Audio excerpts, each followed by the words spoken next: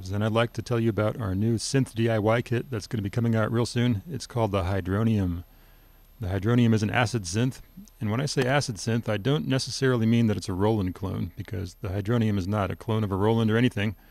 But when I say acid synth, I do mean that it's a one oscillator monosynth with your choice of sawtooth or square wave.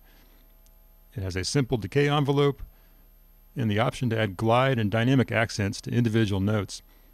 And of course, the main feature of an acid synth is a resonant low-pass filter. In the case of the TV303, you have the so-called transistor ladder filter. But here in the Hydronium, on the other hand, we're using the classic two-pole state variable filter, and that is the source of its juicy resonant sound. The Hydronium has a nice combination of MIDI control and CV-Gate control. You can see here on the front panel it has CV and gate inputs, a filter volts per octave input, and an audio input that mutes the internal oscillators. And down here on the belly of the unit you have 8 more CV jacks, including your MIDI to CV outputs. It has a post-glide volts per octave output, which is kind of a nice feature because you don't get that in every MIDI to CV converter. There's also a trigger out and a MIDI velocity output. And then for the CV inputs, you get pulse width modulation input, decay time CV input, glide time CV input, velocity input, and an audio mix input that sums with the internal VCO. Here's a look at the main circuit board from the Hydronium. This is a fairly detailed build. There's about 150 parts, but the instructions are very clear and they walk you through step by step. It's all through-hole parts and there's no surface mount. And down here on the belly of the unit is the expansion PCB. It's only a little bit more work to put that together, and you connect it to the main board with individual stranded insulated wire. Taking a quick look at the back panel, there's a DIN5 MIDI input, an effects loop send and return, 12 volts DC adapter input, and your main audio output on 1/4 inch jack.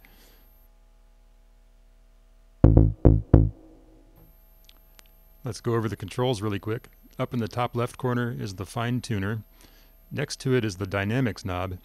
Hydronium's dynamics knob is like the accent on a Roland, except it's bipolar, meaning the accented notes can be louder or softer than the normal notes.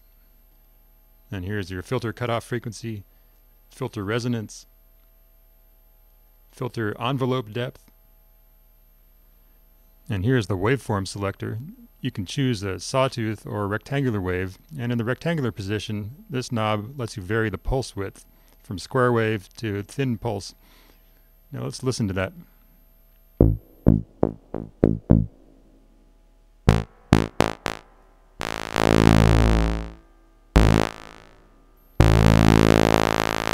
And of course it has a pulse width modulation input. So let's just patch an LFO to that and see what it does.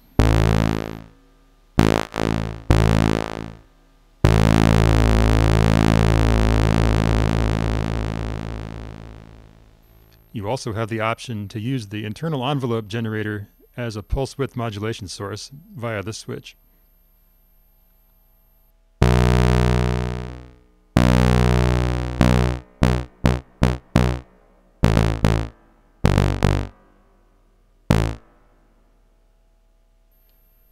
And down here on the bottom row you have the glide section, the envelope generator decay time, and of course the volume control. Hydronium gives you the option of full-time glide, where every note gets a glide effect, or legato glide, where only the tied notes have the glide effect applied to them.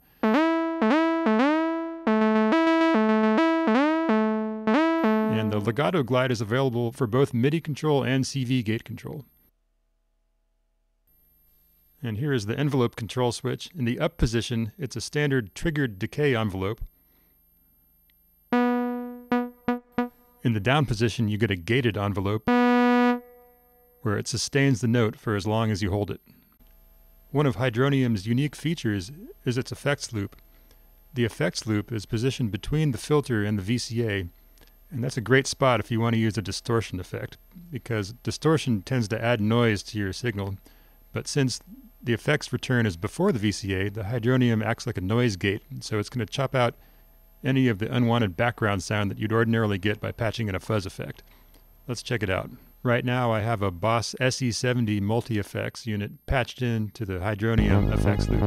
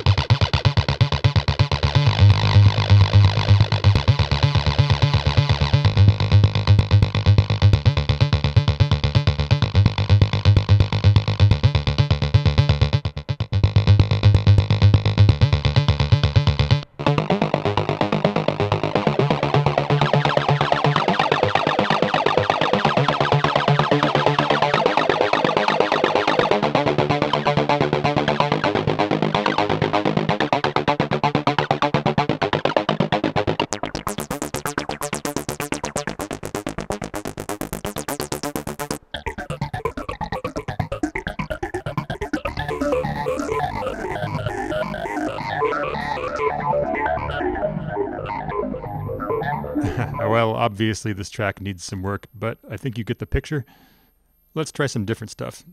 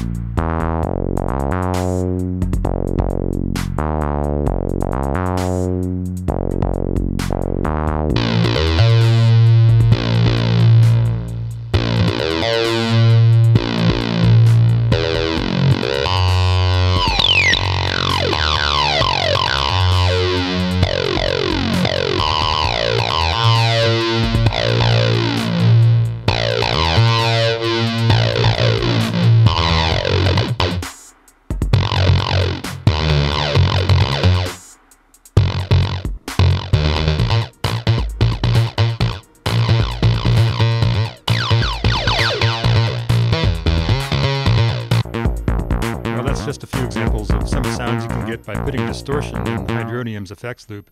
And remember, it's a pre-VCA effects send, so that's going to chop out any of the unwanted noise that you'd normally get by putting a distortion effect on a synthesizer. The last thing I'll demonstrate is using Hydronium as a lead synthesizer, and you can do that by putting the envelope switch in gate mode, where it's going to sustain the notes for as long as you hold them.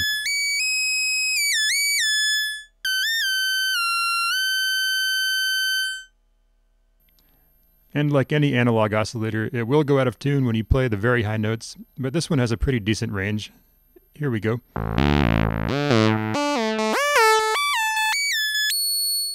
So you see it has its limits, but there's still enough range to play the funky stuff.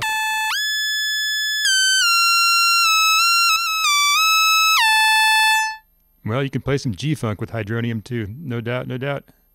Thanks for sticking with me through this video, and before I go, I better mention that it's also available in Eurorack format, and the Eurorack will come in either black or yellow, and the tabletop version will be available in black, in blue, and in yellow also. The purple one you see in this video is probably just a freak oddity and will never be seen again. But anyway, I think I covered everything at that point, and I'll be glad to answer any questions. Just let me know in the comments, and I'll get back to you. Thanks a lot.